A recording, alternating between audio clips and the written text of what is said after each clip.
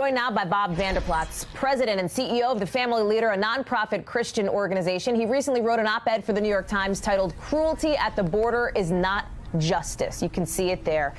Bob, thank you very much for being on with us. It's good to see you. It's been a little while since the campaign days when you and I talked a little more frequently.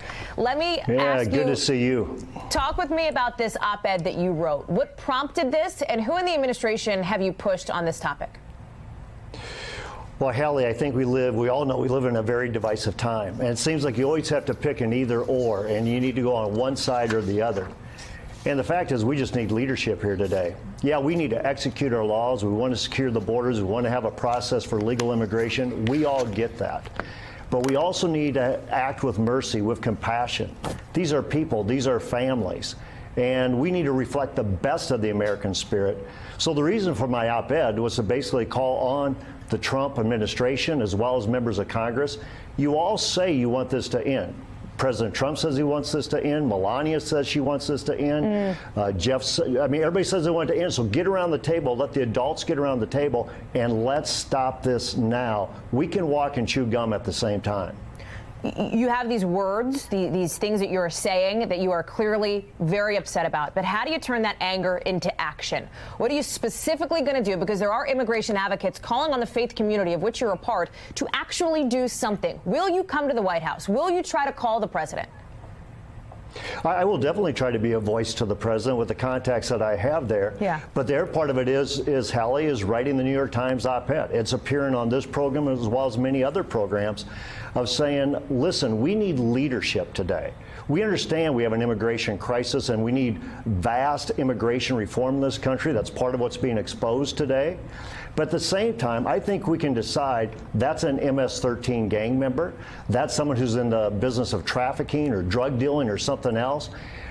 And at other times, we can keep families together. I think Senator Ted Cruz, who said let's put more justices so we can speed up the asylum process, is a good idea. President doesn't want that. He said yesterday he doesn't even want more immigration judges, even though that's what Senator Cruz said he wanted and what his congressional liaison said the president would back.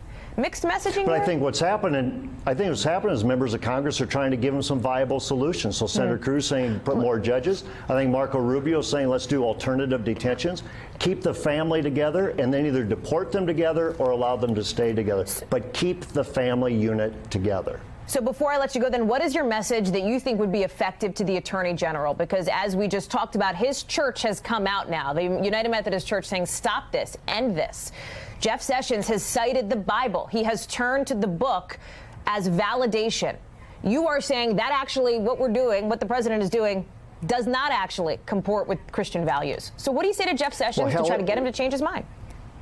Well, Hallie, what I would say to Attorney General Sessions, as well as to President Trump, is you will never be right when you do what is wrong, and you'll never be wrong when you do what is right. And this is clearly wrong. Scripture also says to seek justice, and that's what we're doing with legal immigration, but also to love mercy, meaning implement it, execute it with some common sense, compassion approach, and to walk humbly with your God. I think that would be a very good guiding principle for this time of what we're seeing at the border. Bob, very, very quickly, the president retweeted Pastor Scott today, who said, hashtag, it's all politics related to this. Do you agree that this is all politics? You know what I think we're seeing is we're seeing the worst of Washington. I think what we're seeing is a negotiation and kids are caught in the middle.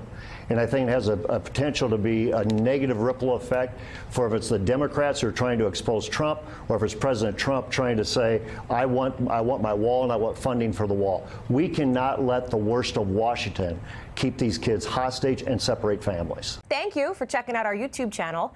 Why don't you subscribe? It's really easy. Just click on that button down there. And for more news from MSNBC, click on any of these videos here for the latest interviews and highlights. You can get more videos from MSNBC with our newsletters. Head over to msnbc.com/newsletters to sign up.